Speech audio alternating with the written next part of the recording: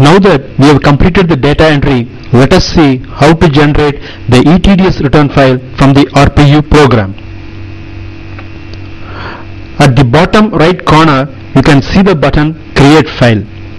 If we click on that, the program will validate the data entered by us in different screens like Form, Challan, Annexure 1 and Annexure 2.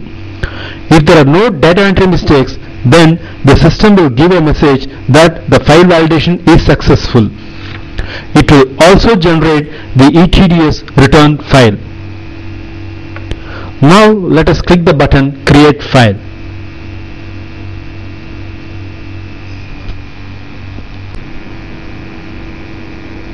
It is asking you the folder where the system generated file should be stored. Let us leave the default folder e-TDS RPU as it is. So let us click on OK. Now you got the message file validation successful. It means we have prepared our e-TDS return correctly and without any mistakes.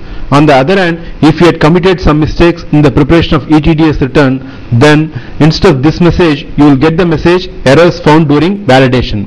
The system will also generate an error file listing out the errors committed by you. In that case, you have to correct all those errors, then again generate this file by clicking the Create File button. Okay? Only when you get the message file validation successful, then only your return preparation is complete. Fine. Now this message also says upload file and return statistics report generated at C:/e-TDS RPU. This upload file is the e-TDS return file which has to be submitted to NSDL or the TIN facilitators. We will see that upload file after some time. Now before that, we have to close this message. Now that your e-TDS return is complete, you can close this RPU also.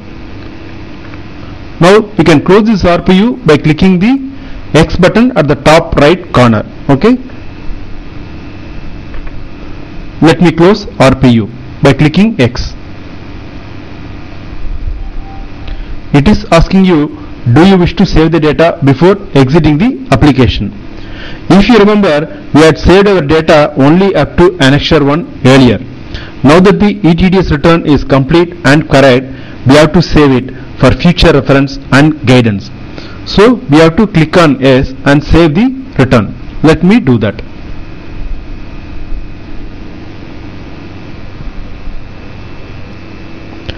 It will take you to this window. Here you choose the folder e-TDS return data by double clicking it. In this you can see the file form24q 4q 2007-8 which we had saved earlier. Okay, choose the same file name, click Save. It is asking you the file with this name already exists. Do you want to replace it? We have to give yes here because the file which we saved earlier has data only up to Annexure 1. Now the file which we are going to save will be having data up to Annexure 2 and it will also be complete without any mistakes. Okay, so we have to give yes here.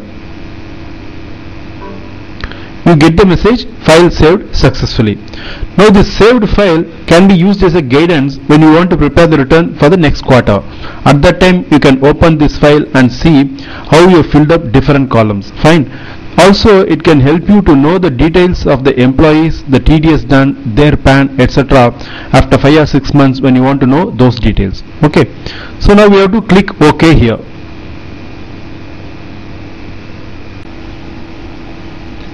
You will come back to this screen, and if you close this, you will go back to your desktop.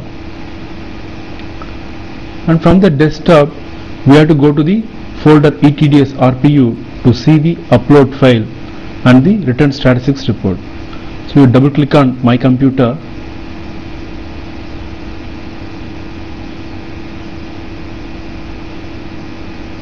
Double click on C:/.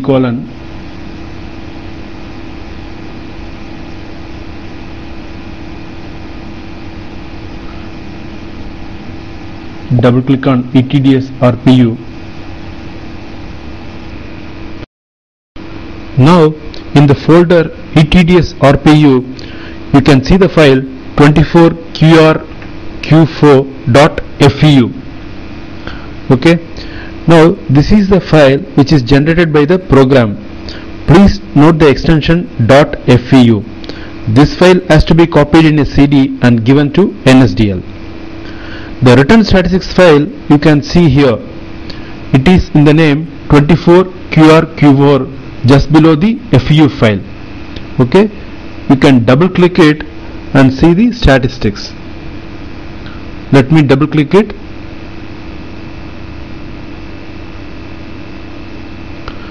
Here you see the name of the director comes TAN, then form number, form type, assessment year, financial year, for which quarter, all these data come here. Now the number of challan transfer vouchers 2. You remember we entered 2 rows in challan.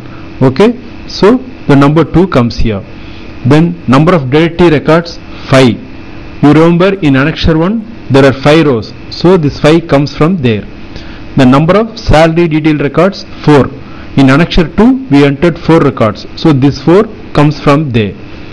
The total TDS 32,816, all these figures come from our return. You can see the PAN also, number of valid PAN 9. You remember in annexure 1 there are 5 rows in which we gave the PAN, and similarly in annexure 2 there are 4 rows in which we gave the PAN. So totally in 9 places we gave the PAN. So the 9 comes here. So this is the return statistics which you have to take a printout. Fine. Based on this return statistics report, you have to fill up form 27A. The form 27A will have similar columns. Okay, while filling up those columns you have to take the figures from this return statistics report. Fine. Now to NSDL you have to submit 3 things: the file generated by the program, namely 24QRQ4.feu. This file you have to copy in a CD. Then the form 27A is a manual form duly signed by the DDO. Okay. Then a printout of this return statistics report. All these 3 should be submitted to NSDL. Then only your e-TDS return preparation and submission will be over. Okay. One more thing I want to tell you: don't try to open the .fu file. Okay, you can't open it by double clicking it, or you can't open it even by this RPU program. Fine. That file you have to simply copy in a CD and give it to NSDL. That's all. Fine. Now you also know the naming convention of this file. See, the file is generated by the system. Now we have prepared the return for the 4th quarter in form 24Q. So the file name is given as 24QRQ4.feu. Suppose it is for the 1st quarter, then the file name will be 24QRQ1.feu, and so on.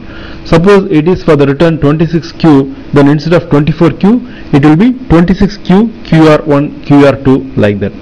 Okay. Now with this I am coming to the end of this demo. Hope you will find this demo useful in the preparation of e-TDS return in the coming quarters. Wishing you all the best.